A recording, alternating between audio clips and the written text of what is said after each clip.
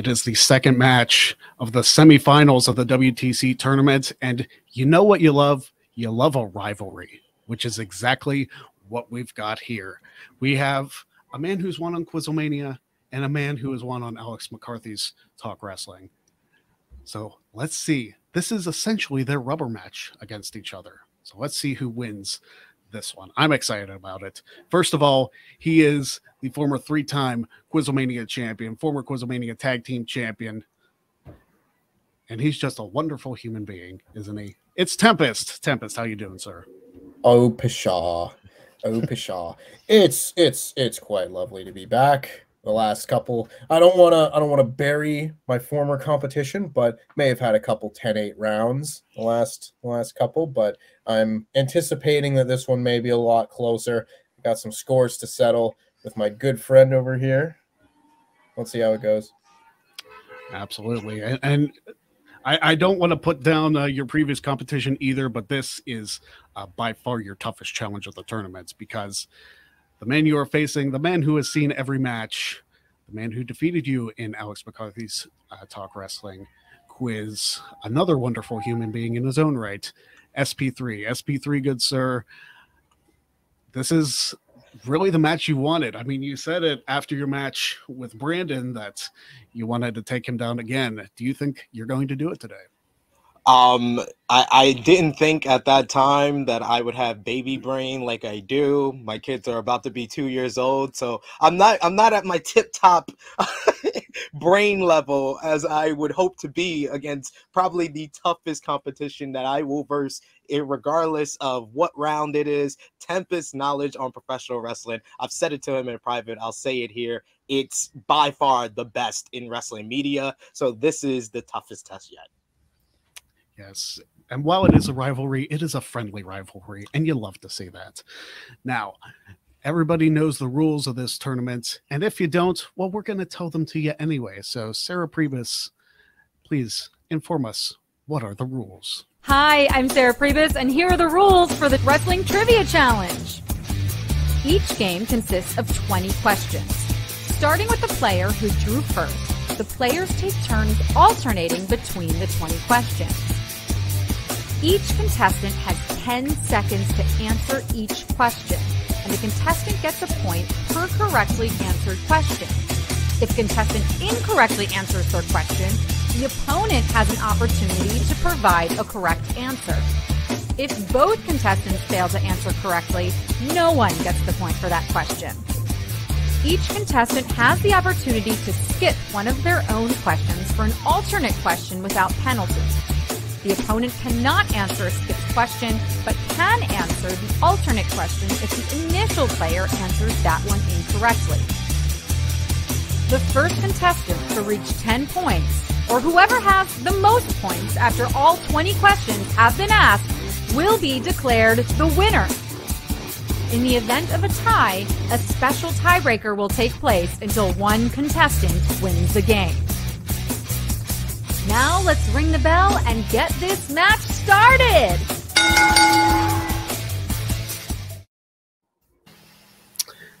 And as always, Sarah, we greatly appreciate the work that you do each and every week. Reading us the rules, it saves me a ton of time. And a lot of tripping over my own words, because that happens a lot. We did a drawing before the show, and SP3, as he did in the last match, won the drawing, but elected to defer. Let's see if that strategy pays off for him yet again. Tempest, you get the first question, and here it is. What was the opening match of NXT TakeOver War Games? 10 seconds. NXT TakeOver War Games, meaning the first one? Yes. Just 2017. Oh my god, that was like 5 years ago. Riddle versus Cassius Ohno. That is incorrect. SP3, you have 10 seconds. Go. Roderick Strong versus Eric Young. That is also incorrect. I don't know what happened to the question, but there's where it was. Tempest, you actually had half of it right. You had Cassius Ohno, but it was Lars Sullivan. Oh God. Yeah, why would they Guess that start is off the right. show? Why would they start off the show? You want to kick it off hot, and apparently that's how you do it. I only remember 2 matches from that show: the War Games and Velveteen Dream versus Aleister Black. Yeah, that's pretty much all anybody remembers from that one. That was the following year too. Yeah, that was the following 2018. year actually, because it was Drew and Andrade for the title, the first one. No, Aleister Black versus Velveteen Dream. That was their feud. It was. I was thinking Velveteen and Ciampa. Sorry. Yeah. Right. My bad. My brain's not there today either. Well, this is going to be a fun episode then. If we're only one question in and we're already screwed. Brett's just chomping at the bit over on the other side. All right, next question. SP3. Which individual did Rey Fenix last eliminate to win the Casino Tag Team Royale at AEW Revolution 2021? 10 seconds. Go. Christopher Daniels. It's not Christopher Daniels. Tempest. 10 seconds. Go. Was it Jungle Boy? It was Jungle Boy. That is correct. I seem to recall that was like a double babyface finish. You know, I wish that tag team battle royals would go like that, where one representative of a team can still win it for their team. Yeah. I really enjoyed how they had that set up. All right, Tempest, here's your next question. And this one is a fan-submitted question from our buddy Paul Mead. Paul, thank you for the question. And here it is. In 2003, which wrestler in WWE had the gimmick of being The Rock's favorite wrestler? 10 seconds. Go.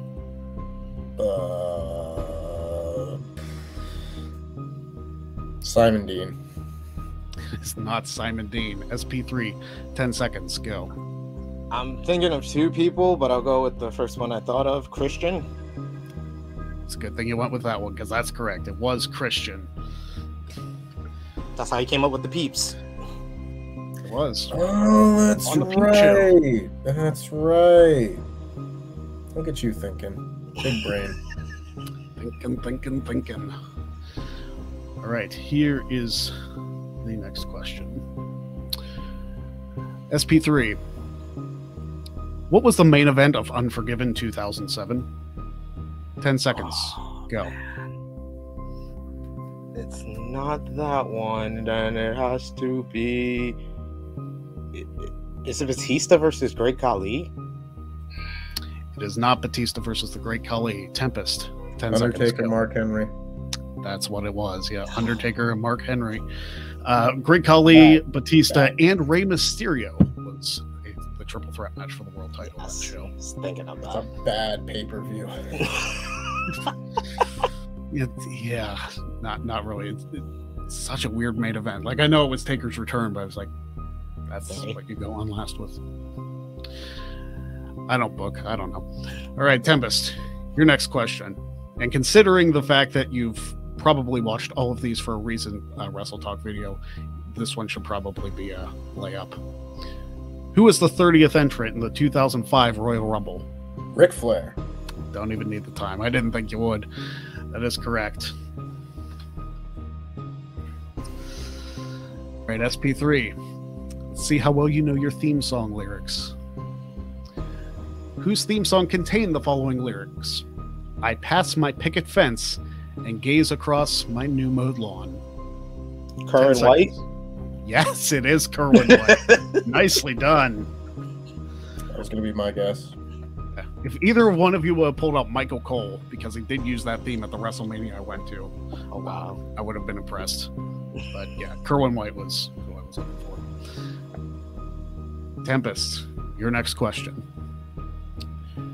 Who did Kurt Angle and Chris Benoit defeat to become the inaugural WWE Tag Team Champions? Edge and Rey Mysterio. Don't even need the time again. You got it. Right there in the Ruthless Aggression era. That's my strongest point. If I've seen it, it's in there. There you go. I understand that completely. SP3, here's your next question. Which former NFL star competed alongside Roddy Piper and Ric Flair in a six-man tag, defeating the NWO in the main event of Slamboree 1997? Kevin Green. It is Kevin Green. Nice. Watch True Rewind on the True Hill Heat. Now on Fightful Overbooked, actually. We There you go. There's a lot of people over on Fightful Overbooked. Oh, yeah. All of them deserving. All right. Now, this one might be a little bit tricky, Tempest. It is Ruthless Aggression, but see how much you know a little bit about the champ. Who won the Women's Championship on my birthday in 2006? 10 seconds. Go. Greg, I haven't got the slightest clue when your birthday is. People who won world title. Lita? At the buzzer, it was Lita. Yeah. Cyber Sunday. Happened on my birthday in 2006. Nicely done. Nice pull. Not that there were a whole lot of options of who won the women's title in 2006. There's only 3 people I could Yeah. Mickey, Trish and Lita. Mickey and Lita. Yeah. And Trish. Yeah. All right. SP3, your next question. And you both still have your skips. Which AEW star was once known as Scott Carpenter? 10 seconds. Go. Scott Carpenter. I'll use my skip for this one. All right, Tempest, did you know that one? It's in there, but I can't think of it. It would have been Kenny Omega. That's right. Yes.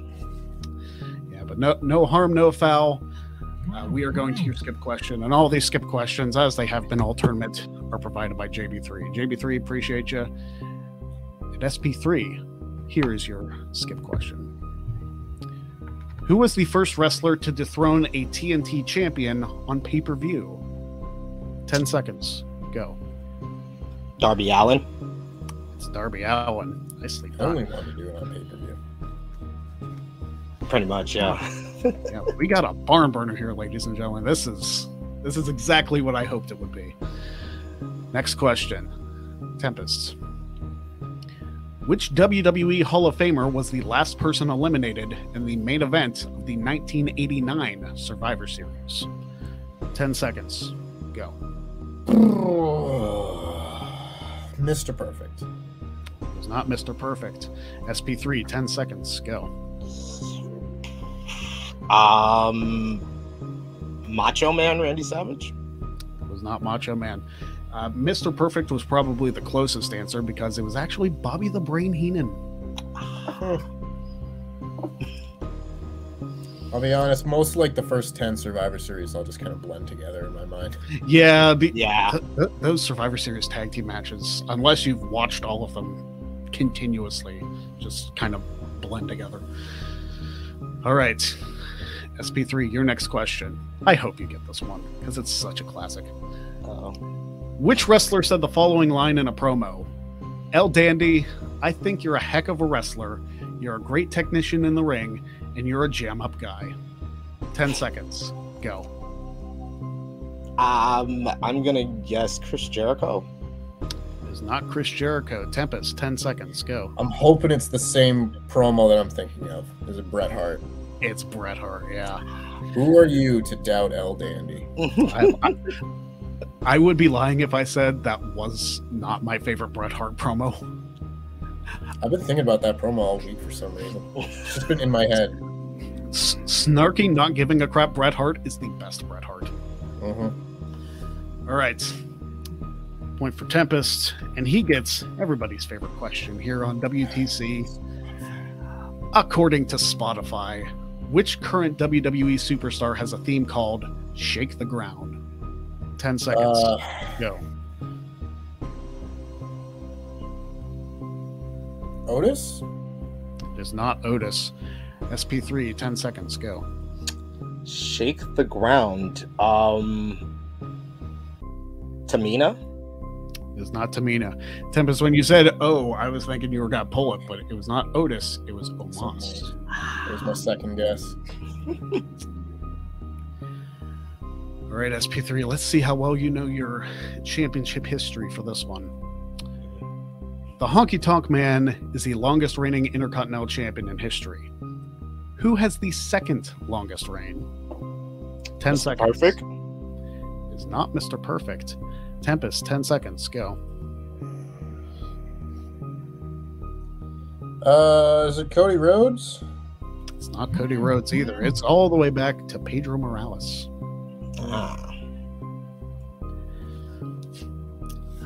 Santino, the Honka Perfect Mountain Meter. I almost, when I read that question, said the Honky Tonky Man. Yeah, almost did. I missed the Honka meter. Anyway, Tempest, your next question. What was the shortest main event match in WrestleMania history? 10 seconds. Go. Are we being technical here and saying Yokozuna and Hulk Hogan? Yes, we're being technical Yeah. because that's the right answer.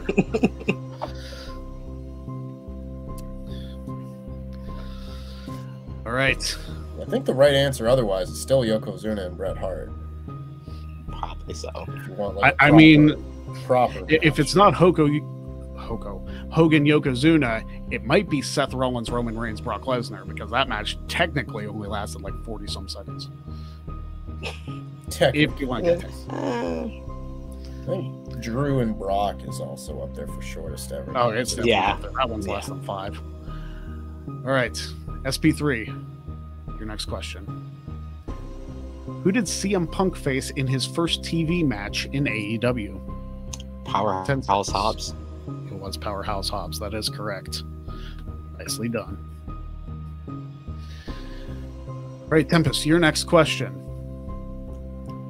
Who is the longest reigning Impact Knockouts champion in history? Taya Valkyrie. I have the clock. That is correct. You guys are rattling these off like they're nothing. Good job. SP3. Yes. Your next question. Who defeated the Sandman in a Dueling Canes match at Living Dangerously 1998? Just Incredible. It was not Just Incredible. Tempest, 10 seconds. Go. 98.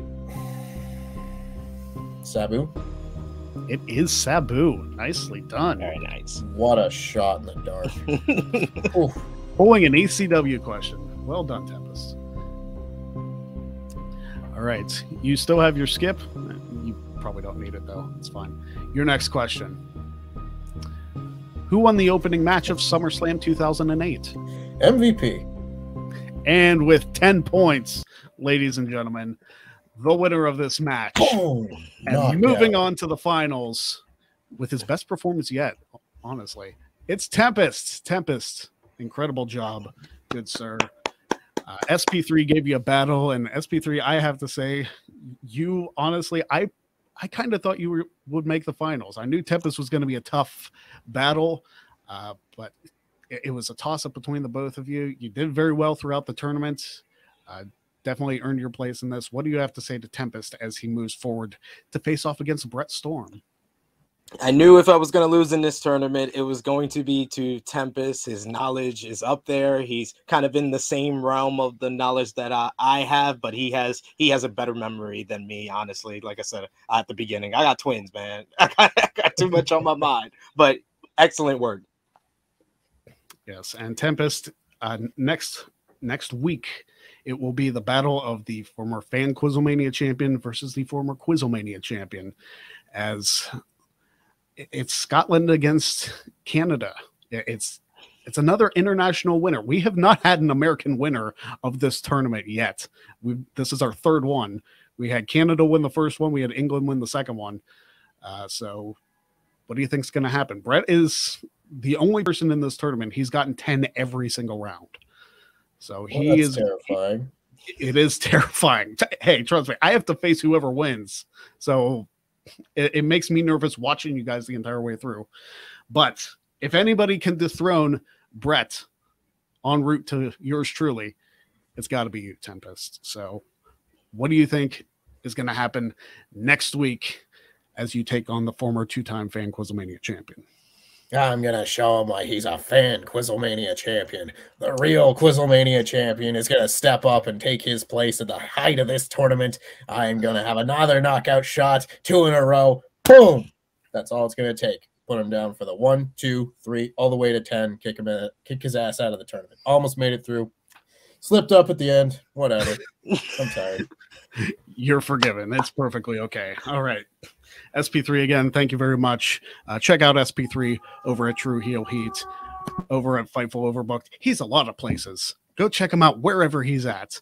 And of course, go check out Tempest over at WrestleTalk. He'll probably be in Quizzlemania this month. This is probably being uploaded after Quizzlemania is done, but it's fine. So until next time, until the finals of the tournament, thank you very much for joining us on Wrestling Trivia Challenge. It's Brett Storm and Tempest in the finals. Who's going to win it? You'll find out next week. Have a good night, everyone.